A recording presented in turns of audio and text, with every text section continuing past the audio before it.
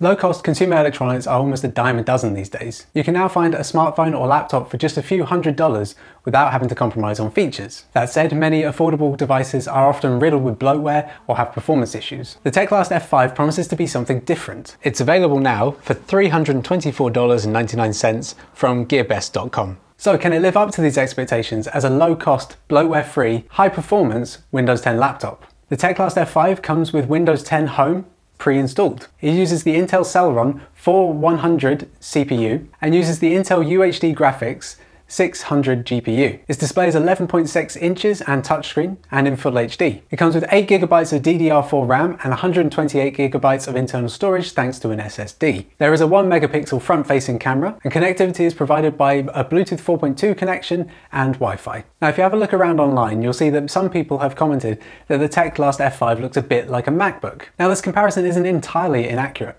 I mean, it is a laptop, but there's nothing here that actually suggests the kind of premium design of a MacBook. So I think actually these comments speak more to Apple's influence over the market rather than anything specific about the F5. That said though, the F5 is a relatively slim device. It measures just slightly smaller than an A4 piece of paper and is only half an inch thick. This means that it is slim enough to just put in your bag and kind of take it around with you and probably forget about it. You know, it's not too heavy and it's pretty small. Interestingly, the chassis is actually made of aluminium, which is unusual for an affordable device. Most low-cost devices are usually wrapped in plastic of some sort, but this one is different. So to have an aluminium body and weigh just over a kilogram is quite a feat. However, there do have to be compromises somewhere, and on the F5 this comes in form of a compact keyboard. It's perfectly functional, but there are a few keys missing, so things like the home and page up and page down aren't there. Other than that, the keyboard is exactly as you would want it. It's perfectly nice to type on and doesn't have any issues. The same, however, can't be said of the touchpad. Now the touchpad operates in two ways. You can either tap it like you would with your smartphone, or you can click it. Now the clicking is where the problem is.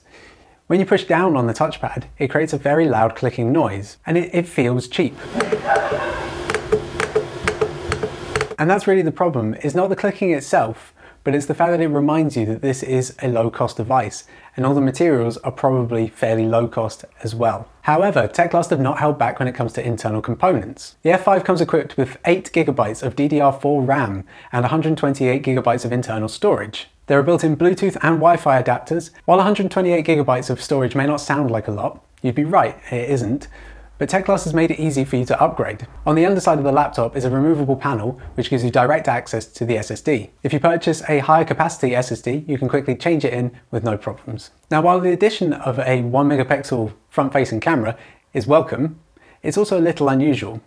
First, because it's 1 megapixel. Most devices come with around 10 megapixels these days, so it's quite low quality. The second is its placement. Instead of being at the top in the middle of the screen, it's actually at the bottom right-hand side, which means that you're going to get a slightly odd up-angled view of your face. Now whether that's a problem for you or not will depend entirely on your views on this, but it is certainly an unusual angle. On the left-hand side you have a 3.5mm headphone port, the volume rocker and the power button. On the right-hand side you can find the internal mic, a micro SD card slot, a micro USB port, a micro HDMI port, and the USB-C charging port. Now the USB-C charging port is interesting because USB-C enables it to be used both for charging and for connecting peripherals. However, if you're getting excited at the prospect of carrying just one single USB-C charger for all your devices, you're going to feel a little let down with this. Teclast have opted for a 24-watt implementation of USB-C. Now this contrasts to the relatively industry standard version of 30 watts.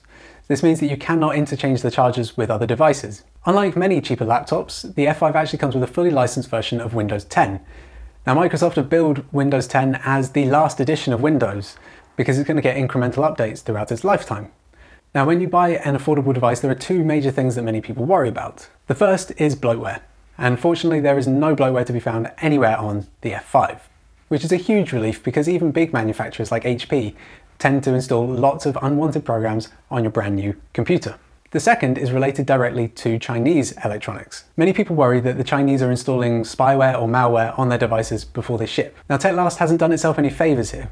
When you first boot up the F5, it's already been set up, which is a little bit suspicious and a bit odd in the first place. It's also worrying to see that Secure Boot is disabled initially too. However, to check this out, I ran the network monitoring tool Glasswire over a couple of days and found absolutely no suspicious activity whatsoever. and there were no rogue processors running in the background either. One of the most important aspects of a mobile device is the battery life. The F5 comes with a 3,850 mAh battery. Now that sounds like a big number, but it's got to be put into context. Many of the flagship smartphones shipped in 2018 came with 4,000 mAh batteries. So for a laptop running a full operating system, a battery that small isn't likely to go very far. And that proved to be the case. During testing, I did a couple of things like browsing the web, writing a document, and checking emails. And the battery lasted just under 3 hours. This paltry battery life may actually be the single biggest reason to avoid the F5. A laptop is designed to be a portable device, not be tethered to a charging outlet. So what good really is a laptop that may not even be able to make it through a single Netflix film?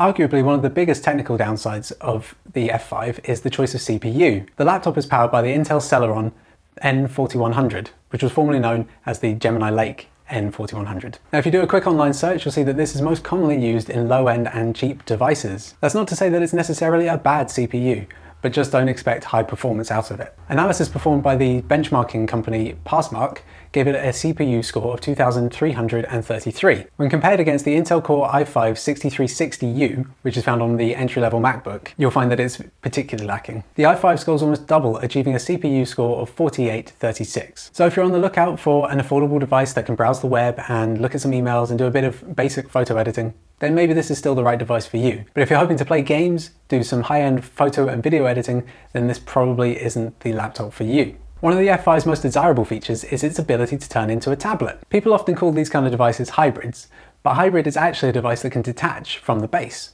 So this is more accurately a 2-in-1 device. The screen hinges allow for 360-degree rotation, so the laptop screen can actually flip all the way back and land completely flat onto the underside of the device. Now, this is great for turning it into a tablet, but it does mean that the keyboard is still underneath. When this all works like it's supposed to, Windows will turn off the keyboard so that you don't accidentally press any buttons. The only trouble is it didn't always work. So that did mean that sometimes I'd be holding the tablet and it would start pressing keys and buttons and changing the volume and things like that. And even when things did work, having the keyboard underneath is not a particularly pleasant experience. You know, it's okay, it's fine, but it's not comfortable. And you wouldn't want to hold it like that for ages. So when everything works fine, Windows actually switches into what's known as tablet mode. This makes all the interfaces a bit larger, a bit easier to touch, and changes the start screen and things like that. Now this is all great and does make it easier to use with your fingers, but Windows is not a touch-first operating system. It doesn't have the kind of elegance of Apple's iOS. Windows has been in development for nearly 3 decades, so of course it's going to be easier to use it with a traditional mouse and keyboard. However, it doesn't necessarily mean that you'd want to use it in tablet mode either. So whether you'll be interested in tablet mode kind of depends on what you expect to be able to do with the F5. So then we get to the big question of should you buy the Teclast F5 laptop? Well, although on paper, the Teclast F5 has a lot going for it, it's kind of tough to recommend. If it had been released 5 years ago, it would have been one of the most cutting-edge, low-cost devices around. But these days there is a lot of competition in the market. If you're looking for a tablet, Amazon's Kindle Fire Android tablets are only about 1/10 of the cost and have kind of dominated the entertainment ground. And if you're looking for a basic kind of laptop device that's good for browsing the internet and checking your emails things, Chromebooks have kind of cornered that market too. And it doesn't hurt that Google has recently implemented the Google Play Store so you can download Android apps onto your Chromebooks too. So ultimately there's nothing wrong with the Teclast F5, but there's nothing right with it either, which is why probably your money would be better spent elsewhere. Thanks very much for watching this review. Do make sure to give it a thumbs up if you enjoyed it, and subscribe to make use of for twice-weekly giveaways and tech tutorials. If you disagreed with anything, let us know down in the comments. Thanks very much for watching, and we'll see you in the next one. Hey, thanks for sticking around to the end of the video. We actually have a Teclast F5 to give away to a lucky viewer, courtesy of gearbest.com. All you have to do is head over to the link in the description and use the giveaway widget. And as a special thank you for watching to the end of the video, enter the code HYBRID for some extra entries.